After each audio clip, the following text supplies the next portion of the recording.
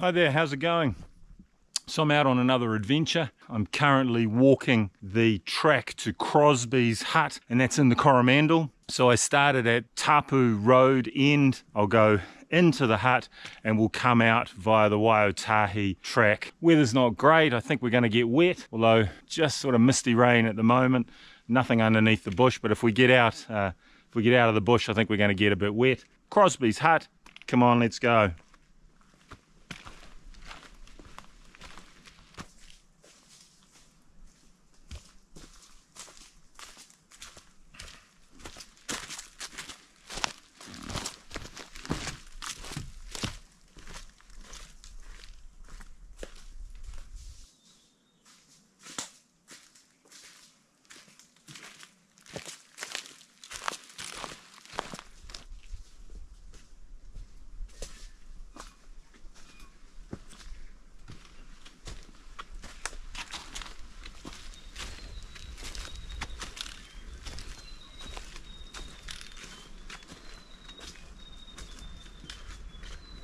Whoa, that was a bit of a slog up those hills.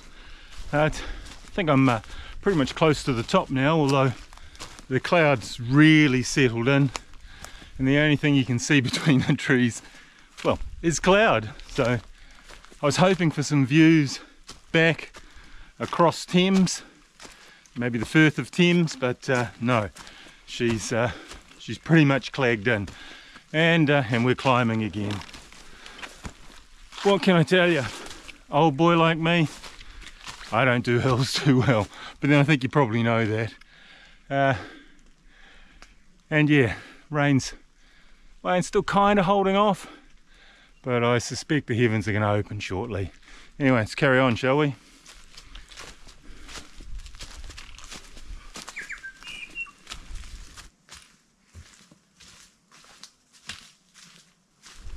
So I'm walking along the ridge line, and I'm right at the very top, so it's just kind of undulating. It's a really nice walk actually, but the clag is right down on the ridge line, so you look between the trees and all you can see is white. So we're right in the clouds. The rain's still holding off, which is great, but yeah, I was hoping for some views, but yeah, all I'm seeing is cloud at the moment.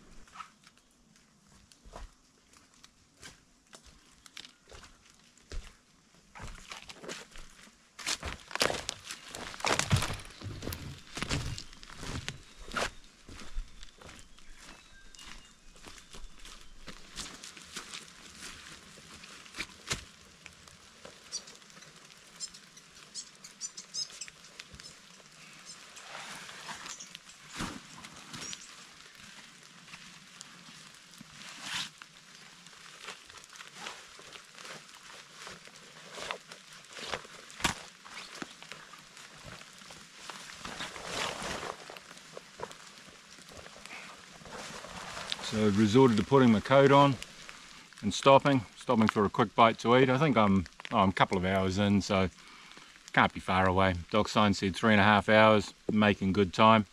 So let's hope we're not too far away. But yeah, weather's packing in. It's all right under these trees until a gust of wind comes, and then all the water that's collected on the trees just falls on you. But that's okay. It's a nice pleasant walk. It's certainly not cold, that's for sure. So,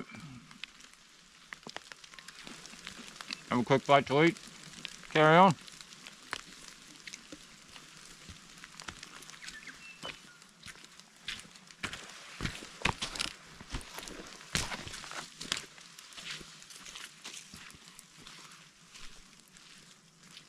Well, that's pretty good. I've just come across the sign.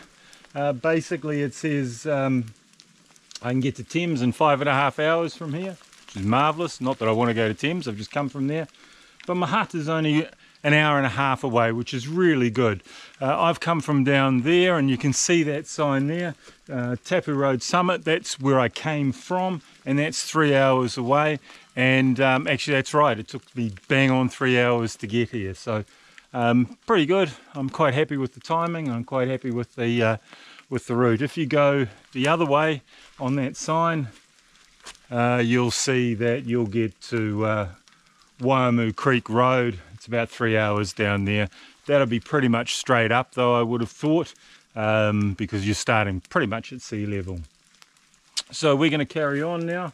Only an hour and a half from the hut, and a nice hot drink, and well, out of the rain. Not that the rain's too bad, to be fair, but it'll be nice to get into the hut and have a hot drink.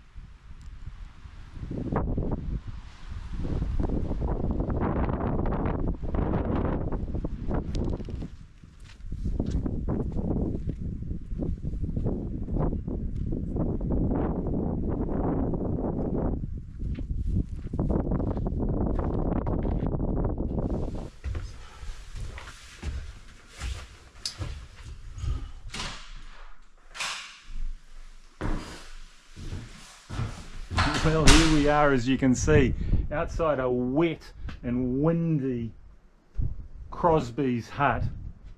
So we're sitting right up high, we're looking out over the valley. I'm hoping that this cloud clears at some point and we get a look at the valley, but let's have a look inside the hut. So before we go inside, there's a porch area, a couple of sinks to wash and bits and pieces. There's only tank water, there's not a stream close by, so you got to be a little bit careful. But let's go inside and have a look.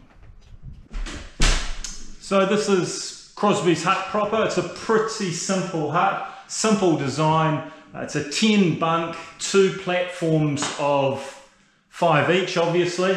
I'll set myself up over there, I should be alright. It's got a drying rack for your clothes, nice table, beautiful view out the windows.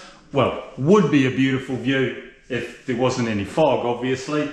And over here, obviously a cooking bench and the wood burning stove. And there's a big bag of coal there and a little bit of wood. Took me 5 minutes, and I went out and I found enough wood to get it going and get it started. I'll use a bit of that coal, and we should be very, very warm tonight. It's not that cold anyway, but yeah, nice to have the fire going, I think. So there's 2 entrances, the one that we came in, and then one on this side goes out to just another porch area. I guess you could get changed in here or whatever. The old backcountry dunny. You know I love a good dunny, and here it is. This is the Crosbies dunny. And so if we have a look inside, there you go.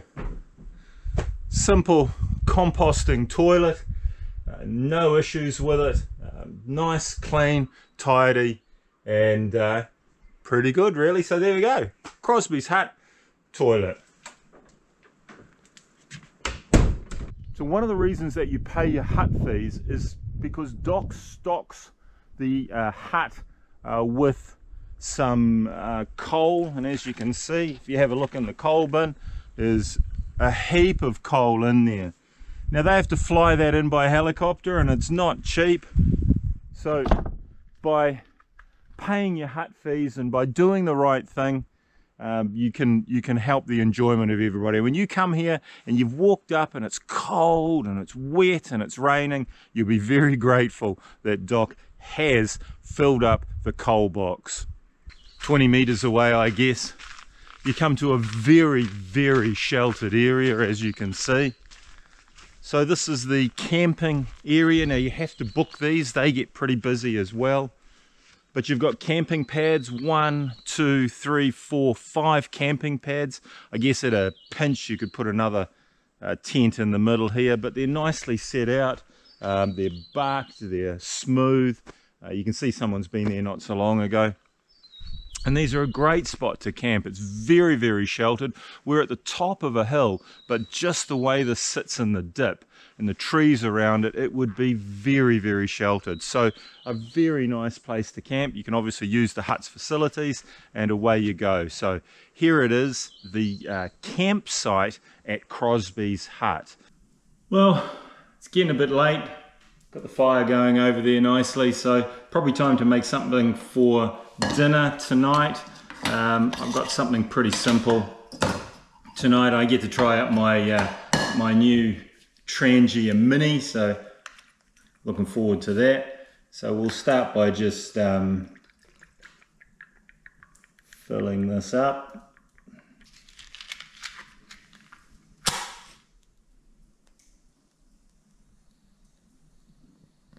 That's fine. So what we're going to do is, we've got some sausages here. We'll make a sausage casserole. You've got to have olive oil. Doesn't matter what you're cooking, as long as you're putting olive oil in it, it's going to taste alright. However, I have made a tactical error. I'm supposed to have an onion. I certainly haven't got it with me, so good thing I only had 3 sausages. Seems like that's all that'll fit in the pan. The plan is just to partially cook these really, and then we can chop them up. The idea is to put them in the casserole, so I think that's what we're going to do. So I think they're looking pretty good.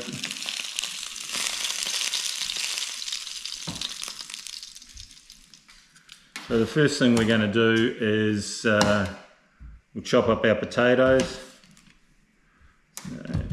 Pretty agricultural really, nothing fancy here. I think I might have overestimated the size of that pot actually, but well, we'll see what happens. And what we'll do is we'll get our sausages and we'll just chop them as well. Looking all right. We just need to cover these now and let them do their thing. So what we'll do is we'll put a bit of garlic paste, tomato paste in there like so.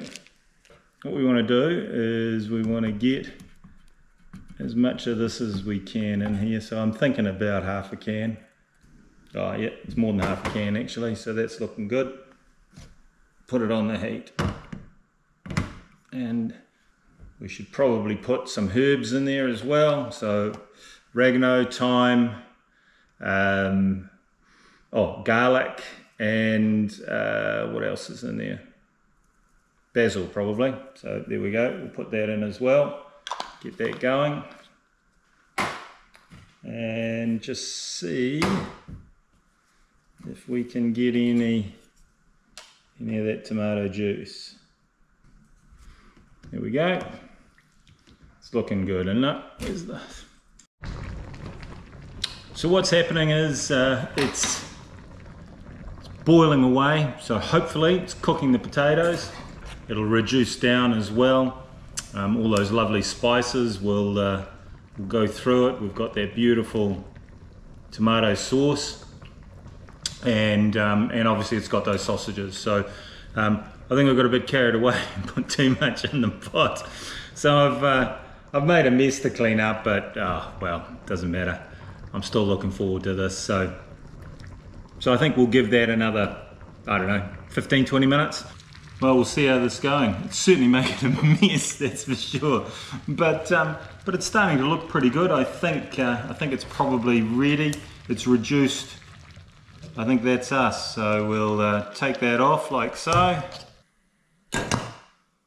and might just clean up the mess that we've made. Just let that cool for a couple of minutes. I think that's way too hot to try and eat. Whoa, this does look good, doesn't it? See how she tastes.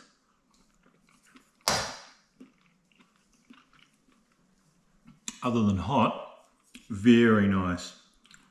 Those spices, I probably could have put a bit more garlic.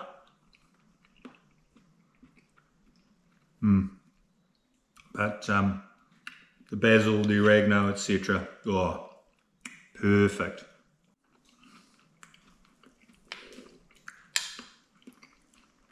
Boy, it's a busy hut.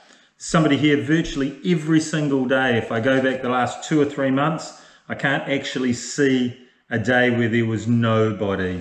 So there you go. Oh, there we go. 25th of October, there was nobody here that day. Don't know what happened that day, but 25th there was no one.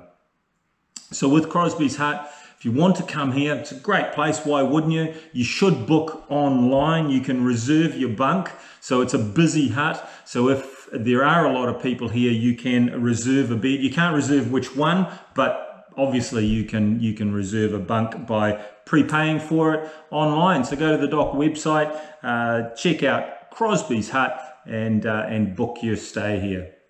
Come on down. She's a great hut. Let's see you here.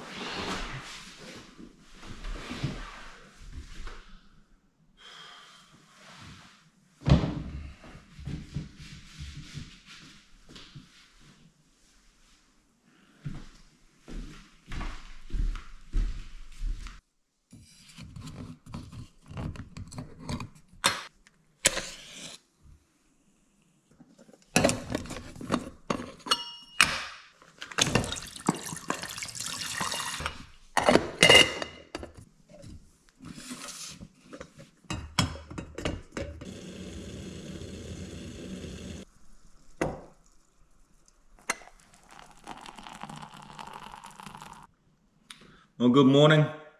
Having a cup of coffee this morning instead of my normal tea. Just sitting out. We've got 2 panoramic windows behind me and I can see right the way up the Coromandel Peninsula. I can see out to Table Mountain. I can see the pinnacles. It's very, very spectacular views. This is lovely viewpoint.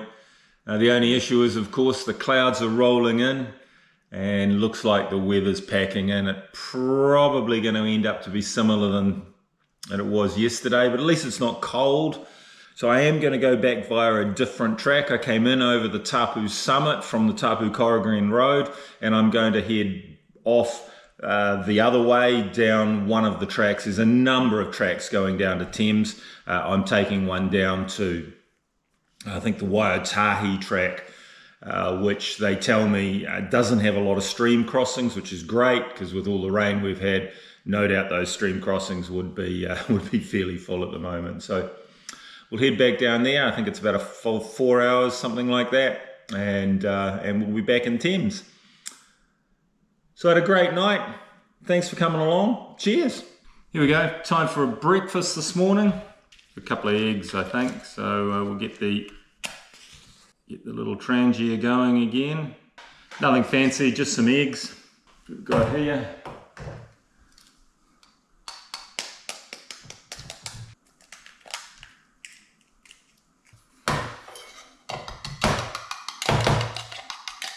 Been overcast all morning. We're just getting a bit of sunshine. Isn't that great? I wonder how long that'll last.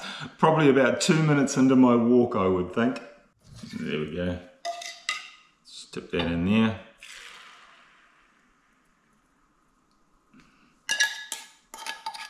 Very nice.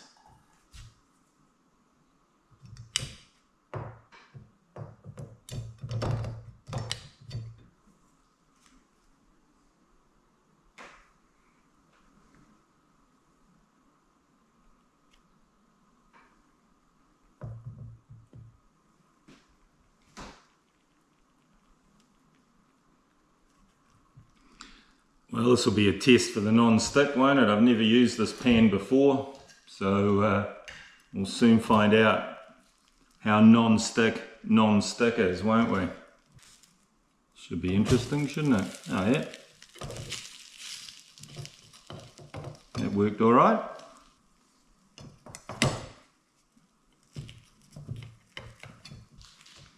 So, bit of cheese.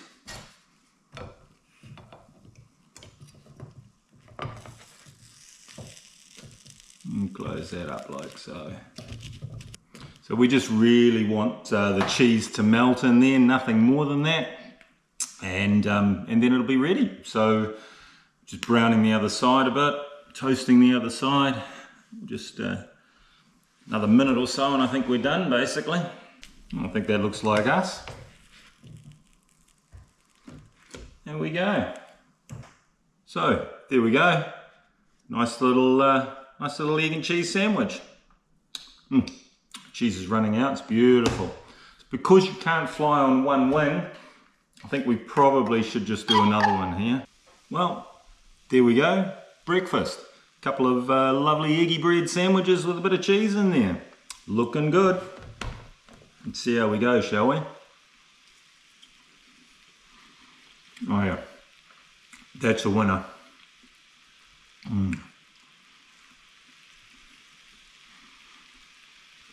Perfect.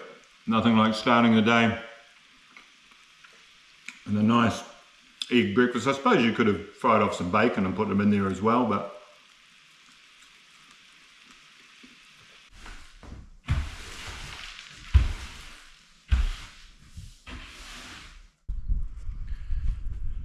so here I am. I'm up at Crosbies Hut. I'm just getting ready to go now, and as you can see, the views are just spectacular. It's a very, very impressive place if you like looking out over the views and things like that. But you can see right up to, I'm presuming that's Coromandel Township way up there. And if we swivel round a little bit, behind me there, just in the clouds up there would be the Pinnacles, and of course we've got Table Mountain as well. But if we swing around that way and look behind me, we're not looking too good. That's where I'm going. Let's have a look.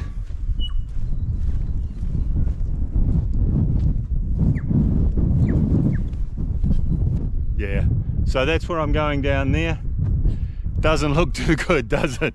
It looks like it's raining and whatnot, but that's okay. So I'm going to be confident. I've got my raincoat in my bag, not on me, and I'm going to see how far we get down there. So came in, as I said, over the Tapu summit, and we're going out the other way. So that's it for Crosbies Hut, and let's get a move on.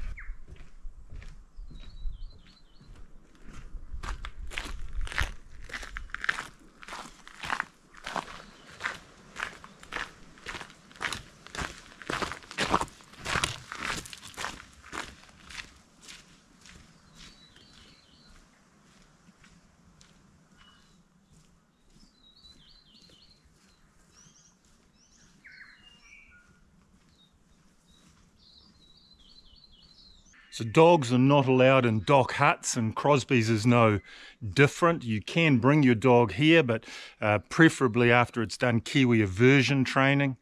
If you haven't done kiwi aversion training and you bring your dog, you do have to keep it on a lead at all times. And because they're not allowed in the hut, Doc give you these. They're about, I don't know, 2 or 3 minutes down the trail from the hut. And these are obviously dog boxes, kennels, for you to put your dog in. So pretty comfy actually.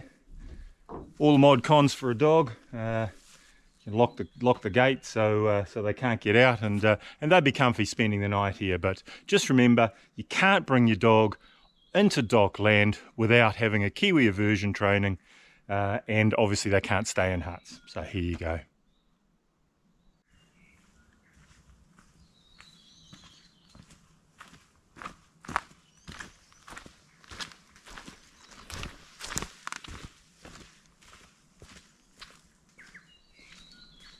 Well, looks like I'm on the right track, isn't it? Thames, 5 hours that way. So if the track's anything to go by, should be reasonably easy. I thought it was a bit closer than that, to be fair. I guess when you look at it on the map, it's only that far, isn't it? Yeah, I know. All right, let's carry on, shall we?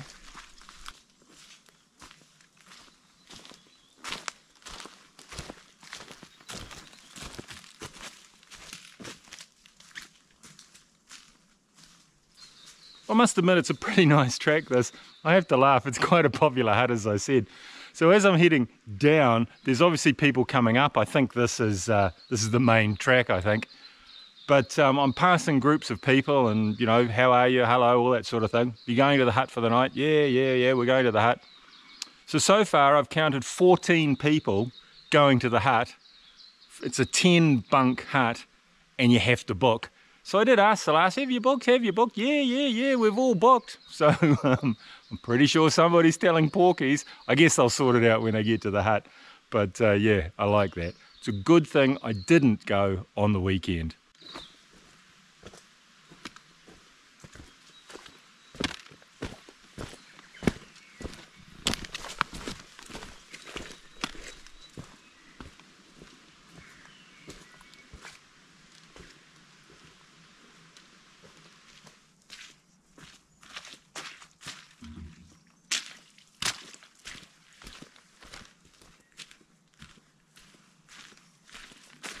So the track is wide and very well maintained. It's obviously the remnants of the original road through to Crosbies settlement at a guess.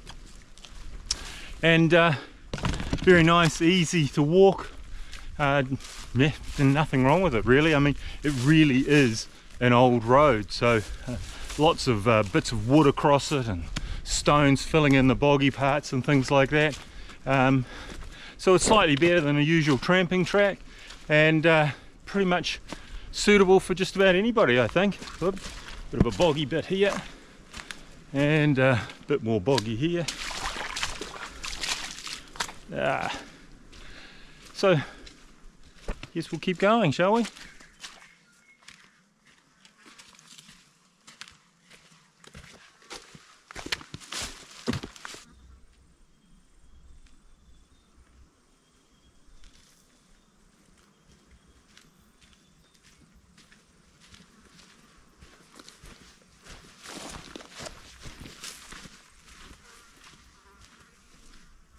The closer we get to Thames, the more you see remnants of the gold mining. I mean, this was a big gold mining area, and there's mine shafts buried in the walls and all over the place. So you've got to be a little bit careful. Some of them are quite dangerous, but what strikes me is the size of them. They're actually really small.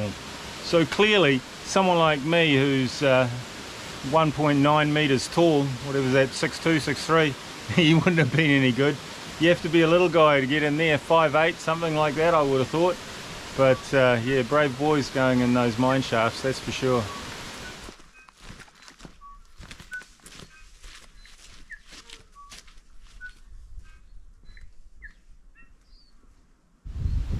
Well, as you can probably see, there's the beginning of the track behind me, so that's me done for another day.